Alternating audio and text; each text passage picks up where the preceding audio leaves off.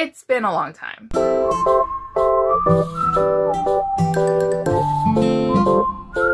Hi guys, welcome back to the channel. I know it's been a super long time since I've uploaded a video on my channel, so thank you so much for clicking on this and coming back and watching my stuff, even though it's been a long time and since I've started my little hiatus due to work-related reasons and also due to personal reasons. Now, for this video, I'm going to be doing my January and my February book haul. Honestly, I have like towers of books around my room right now that I have to kind of show you guys before I can put them away, and I want to clean my room, so this is why I'm actually sitting down and filming a book haul. I received a lot of books from publishers and also a lot of books that I purchased myself, and also I bought a lot of ebook book orders too as well because I can't stop myself when I'm on eBay, and I'm going to break it down into different videos obviously because there's just too many books. For this haul, I'm just going to only focus on books that I purchased myself from bookstores and also books I received from publishers. So let's get started. So the first book that I do want to talk about is actually a book that was sent to me from Penguin Random House Canada. This one is called Serena Singh Flips the Script by Sonia Laley, and now I love Sonia Laley's writing. I feel like her books do talk about some characters that are very flawed,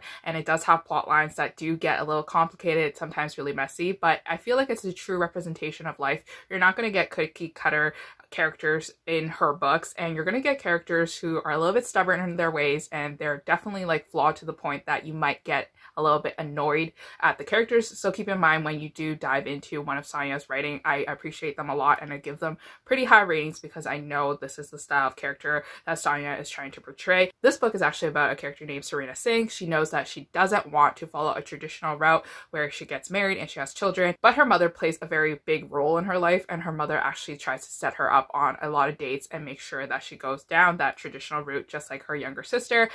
This book seems like it's going to follow a lot about finding yourself, finding your passions in life. So the next book that was actually sent to me from Penguin Random House Canada again is called The Dating Plan by Sarah Desai, and now I love Sarah Desai's writing. She wrote her debut novel called The Marriage Game, and this one follows a similar plot line where our main female character is kind of like judged for not getting married and not being in a strong relationship. So our main character is Daisy Patel, so she decides to create a fake relationship with a boy named Liam Murphy, and now Liam Murphy and Daisy are going to have this partnership so that they can both benefit from each other and both raise their reputations so that they can get what they want in life. So I think that this one's going to be really good. This one also follows a best friend's little sister trope, which is one of my favorite tropes, so I'm super excited to dive in. I heard many great things about this one. So the next book that was sent to me is actually from Forever Romance. This one's from Jenny Holiday called Sandcastle Beach, and this is the third book in a Matchmaker Bay novel series, and I absolutely love Jenny Holiday. If you guys are new to my channel, or if I haven't been talking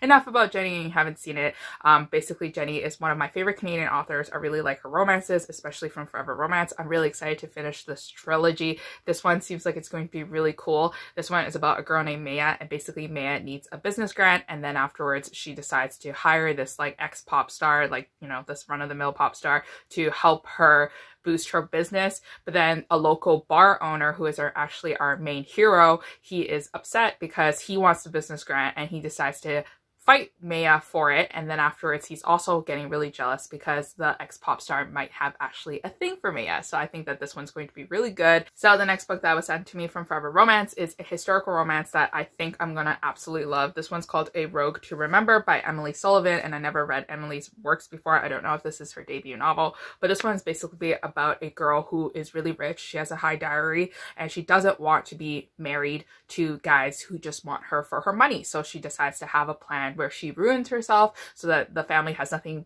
to do but to send her off and have her pose as a widow so that she can live her life freely and, you know, use the money that she rightfully owns and things like that.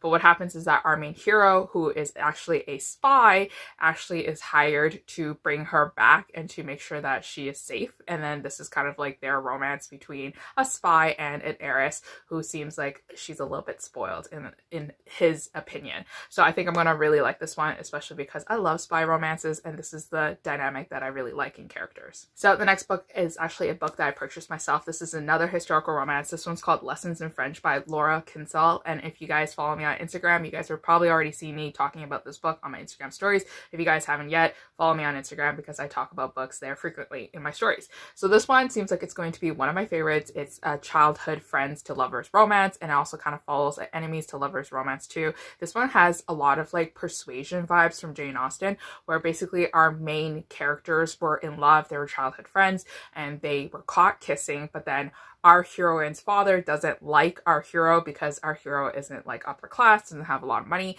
and then afterwards they're forced to be apart. But years later he returns back and he's actually very successful, he's a business owner, and he has a lot of money, and now this is kind of like their second chance romance, and I'm super excited to dive into this one. So the next book is actually another book that I purchased myself after seeing my friends on Instagram post a picture of this. I absolutely love the cover of this, so I'm going to zoom in, like put it a little closer to the camera so you can see how it's so beautiful. It's like kind of like a shipwreck situation. They're lying on the beach, they're having fun. This one's called Hero Wanted by Bettany Cron, and now I never read a book by her before, but she is a very seasoned author. She wrote a lot of historical romances, so this is definitely not her first one. She's been writing ever since like I think the 1980s. So this one is described to be as a very action-packed romance, and it hardly has any heat and smoky like scenes that we've all been used to in historical romances. My friend actually told me that, and she warned me it so that I wouldn't be too disappointed when I read the book, but it's filled with a lot of action and a very thrilling plot line. This one's about two characters who are forced to have a marriage together, but then what happens is that she's not impressed by him because he doesn't want to help these two girls who kind of fell into the ocean, so she decides to be a hero herself, and then a reporter finds her and writes articles about her because she's so different from other girls. So the next few books I want to talk about is actually books that were sent to me from Lorraine Heath. And now, if you guys didn't know, I hosted a historical romance readathon a couple weeks back in the beginning of like at the end of January, and then I had an Instagram live with Lorraine Heath. I asked her and then she said yes, and I was super excited because I love Lorraine's writing. We started talking about her Western romances too, and I said that I want to try Western romances because that's a big genre, and Lorraine wrote some, and then she was kind enough to actually send me her series. So the first book that she sent me was Texas Destiny. This one is about a mail order bride, and then she gets off the train station, she sees her husband or her fiance, and then she is instantly attracted to him, but then it turns out is that that guy that's standing there is actually not her husband, but it's actually her husband's brother. And then this is kind of like their forbidden romance between these two people who weren't supposed to be together but find themselves loving each other in the end as they kind of make their way across the land so that they can go back home from the train station. And then this is kind of like their road trip romance. So the next book is Texas Glory, and now this one is about our older brother who was in the other previous book that I just mentioned, and this one is basically about a father selling off her daughter to be someone's wife. And then this is our main heroine, and our main heroine is very shy because our main hero is like a very manly man, and our hero actually doesn't believe that he deserves love and that he can ever be loved. So this is kind of like the romance between these two characters.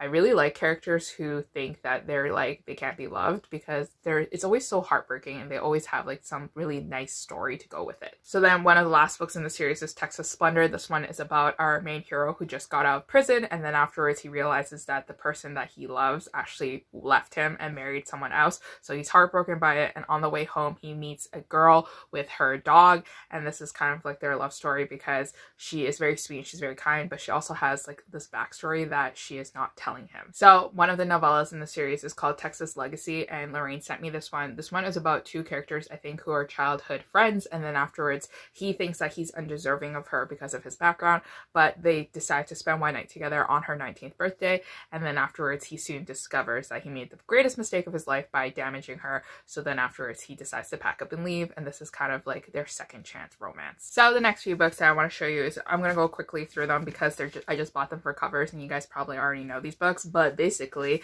To All the Boys finally finished all the films, and they have all the movie covers available on my bookstore, and I decided, hey, Asian representation Asian diversity, why not buy the covers? So I have To All the Boys I Loved Before, then I have P.S. I Still Love You, and then I have Always and Forever, Laura Jean. And now the movie series, I didn't really like the movies, and nor do I really think that the main actress in the movie series is a particularly good actress, and nor did I think that this series is actually a really good series, because these are my unpopular opinions. I didn't care for these books, I didn't care for the movies, except for the second one. I really like the second movie, but I just think they're so pretty, and I think they're so gorgeous, and it's like such a monumental series in the Asian book community, because it was like the one thing that kind of like blew up, and it was like all over Netflix, and then, you know, finally like we were being seen and our actors were being kind of casted into like these big productions. So the next book I received is actually from Source Books, Casablanca, and now this one's Enjoy the View, and it's by Sarah Morgenthaler. This one's the third book in her series, and I think it's the last book in her series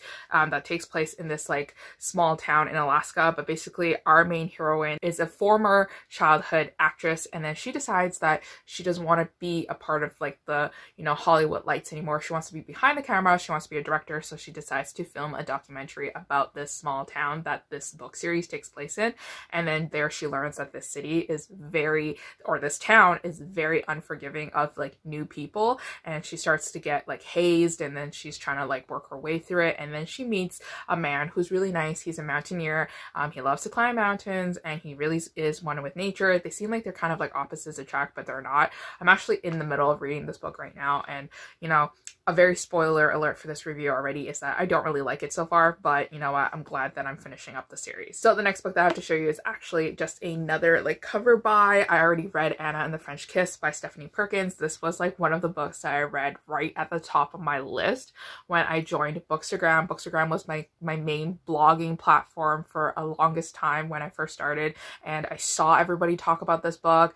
Back then I was like not working yet. I was broke university student, so I was just like, oh fuck, like I can never read Anna and the French Kiss. And I remember just like borrowing a library book and then reading it and then going like, what is the hype about Anna and the French Kiss? Because Lola and the Boy Next Door is the best book in the series, but this one is like their special like edition series. I think it's like maybe 10th anniversary, like 10th year anniversary. This is a hardback. It's beautifully printed. It's just so gorgeous, and this was pretty pricey. This was like $30, but I needed it on one of these shelves because it's just so gorgeous. So the next book that I purchased is Yellow Wife by Sadeka Johnson, and now I totally butchered her name, so I'm very sorry for it, but this one is definitely making waves in adult fiction, especially adult historical fiction. This one is basically about a Black woman who is protected, and then she is not a slave, she's kind of free, and then after her mother lets her go explore, but then she is captured and she's kept as a slave, and this is kind of like her story fighting for freedom and also enduring that like very that very detrimental point in history for America and for like slavery. And I think this one's going to be really interesting and really good. I've seen really great reviews of it on Goodreads and Amazon, so I'm excited to read this one. So the next book that I have here is actually a gift that was sent to me from Jessica from Peace Love Books. This was my Christmas gift that came in like February, so like it was kind of really late. Thank you, Book Depository. This one's called The Book Ninja by Ali Berg and Michelle Callis. And now the reason why I purchased this book was because I saw on Instagram and then I read about it, and then I love characters who love books because I love books. But this one is basically about a girl who struggles with dating. She wants to be in a relationship, she has online dating and everything like that, but she decides to take matters in her own hands by writing little notes and putting it into books, and then having strangers pick up those books, and then afterwards basically call her up and see if they want to date and have fun. But then afterwards she has like a spontaneous kiss with this man named Sunny, and then afterwards turns out that Sunny is the complete opposite of her because Sunny has never really read before and he's not a reader, so this is their kind of like opposites attract romance. So the next box set that I wanted to show you is actually a box set that I purchased on my local bookshop because these books were only $25 for 4 hardcovers, and these are classic children novels. So first we have here is Peter Pan by J.M. Barrie, and I never read Peter Pan before, and I've tried to watch the movie, but I was kind of bored by it, but I'm excited to read the book. Then we have The Wind in the Willows by Kenneth Grahame, and I never heard about this book before, but it's very pretty. It's hardcover. It's gorgeous. And then next we have The Secret Garden by Frances Hodgins Burnett, and now I think it's called A Little Princess, and I really like that book, so I'm excited to read The Secret Garden. Plus, The Secret Garden I think is more popular than that novel, and I'm sure it has a lot of great reasons, so I'm excited to read that one as too. And then we have Anne of Green Gables by L.M. Montgomery, and now this book is like literally the most popular classic children's fiction novel that you will hear about from Canada, so I have to read it. We have even a show about it called Anne with an E, so that means that I just have to read this classic novel very soon, and I'm really digging this edition. We didn't even make any progress to this tower that's happening over here, but we are going through it now. So the next book that I have is actually a time travel historical romance I picked up from Thrift Books because I saw the series on Thrift Books and it's labeled under time travel. Time travel is one of my favorite tropes, so that's why I had to get it. This one's called Highland Night, and it's about a girl who basically time travels back into like Scotland back in the olden days, and she falls in love with a knight in battle. So super interested in reading these ones, and I can't wait to give my reviews on them for you too. So in both my hands are actually two Lorraine Heath novels that I picked up for myself because I didn't own these books. I thought I owned all of Lorraine Heath's novels, but turns out I don't. So this one is called Duke of Her Own, and then afterwards the back of this one is very pretty. I really like this one. This one is basically about a girl who's poor, and then afterwards she knows that she can't marry well because she doesn't have a dowry attached to her name, so she decides to kind of like live her life as being a chaperone to this girl who's really wealthy.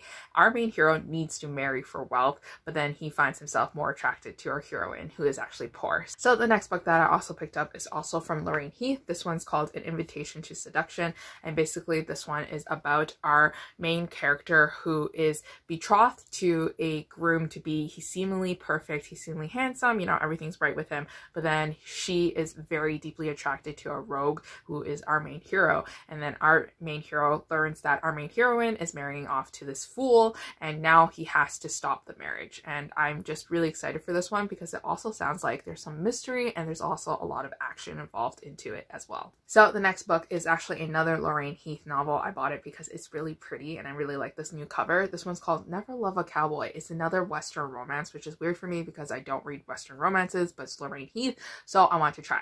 This one is basically about an earl, like he's an English earl, travels all the way to Texas, and then he falls in love with a girl in Texas, and then this is kind of their unlikely love romance. This is kind of like an opposites attract romance too as well, because they are not from the same tracks in life. The next book that I have is actually a historical romance that seems like it's going to be like a road trip romance. This one is called Waiting for a Scot Like You by Eva Leigh, and now I never read Eva Leigh's novels before, but I'm willing to give it a try. This one is about a girl who is going on a road trip, but then her protector is our main hero, and our hero doesn't expect that the person that he's protecting is very smart, very pretty, and very witty. So I'm excited to read this one. I love road trip romances, especially historical romances. So since we are already on the topic of historical romances, I'm going to run through some quickly Lindsay Sand historical romances that I picked up because I love the new covers. This one is Love is Blind. It's one of my favorite Lindsay Sand's historical romances. This one's about a girl who is basically blind, and then our guy is there to protect her. And then afterwards, there's a lot of like matchmaking schemes, if I remember correctly, from both families, which I find very cute, and I highly recommend this book. The next one that I have is actually called The Brat. I actually have an older edition of this novel. It's about a girl who's kind of like has a very wealthy grandfather and is also like the king or something like that. And then afterwards, basically, she is known to be as a brat because she made her reputation that way so that she can protect herself from the very evil girls in the castle, because if she's a brat, then people would know that to back away from her, basically. But then in reality, she's actually very kind, she's very generous, and then afterwards our main hero needs to marry, and then they kind of get into this arranged marriage, and then he learns that his wife is actually not a brat. So the next book that I have here is actually another Lindsay Sands novel. This one's called The Switch. Our main heroine wants to protect her twin sister because the uncle wants to wed her to like this very evil guy. So then afterwards our main heroine dresses herself as a boy, helps her twin sister escapes, but in the middle of it gets caught by our hero, who actually helps them transport easily across England so that afterwards that they can both be protected. So the next historical romance is something that I'm very excited about. This one's called A Wicked Way to Win an Earl by Anna Bradley, and I've never read any of her books. I never heard of her name before, but I found it on Amazon and I really wanted to read it right away. This one's basically about a main heroine who is being sought after by our hero's brother, and then our hero doesn't like this because our heroine's family actually soiled his family's name, but then like I guess like forgiveness happened, but then our hero doesn't forgive, and then afterwards he decides that he wants to ruin her reputation, so he tries to seduce her. But then meanwhile our main heroine already knows that he's trying to seduce her because it's like not obvious, but she's smart enough to catch on that he's not true to his words. So then this is kind of like a cat and mouse game where they both try to pretend that they don't know each other's plans, and I'm really excited to read this one. So the next book that I picked up is actually Wedding Night with an Earl by Amelia Gray, and now she's a new to me author. I read some of her books before, and you'll see some videos featuring her novels soon, but this one is the last book in the series that I was reading. This one's basically about our main hero who is scarred at a very young age because he was married at a very young age, and then his wife actually died in childbirth. So then now he is like rugged and he doesn't believe in love and he doesn't want to marry anymore because it's so painful and so hurtful, until he meets the one who is our heroine. So check it out. So I'm going to go really quickly over these two MC romances. Basically, these two MC romances are from Sophie Jordan. Sophie Jordan is quote unquote one of my favorite historical romance authors, but after looking through the ratings that I give her for her books, I don't know why I think she's my favorite, because all her books are literally only a 3, a 2.5, or maybe somewhat like a 4-star, but never 5-star reads. But regardless, I found her 2 books on sale on Amazon, so I decided to pick it up. This one's called Fury on Fire, and this one is called All Chained Up. Basically, Lacey also said that these books were really good and she enjoyed them.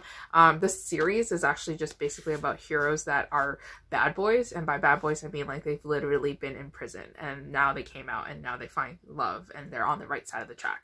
So excited to read them. I also just found another Lindsay Sands novel that I picked up. This one's called Highland Treasure. This one's her latest historical romance, I believe, and this one's basically about another road trip romance, bodyguard romance. Basically, our hero is protecting our female heroine after she is like kind of like left in danger during like this battle or something. So I'm excited to read her books. The next book that I picked up is actually a contemporary romance novel by Suzanne Mallory, and I hardly read any of her books, but I found it at Walmart because it was 2 for $15, so I decided to pick it up. This one's called Someone Like You. This one is about a female character who started her own small law firm in a small town that she never thought that she'll come back, but then she finds herself also meeting the long-term crush that she fell in love with during her early childhood years, and then now this is kind of their second chance romance. So the next book that I got is actually a book that I received from Source Books Casablanca. This one's called Happy Singles Day by Anne-Marie Walker, and this one is an opposites attract romance featuring a single father,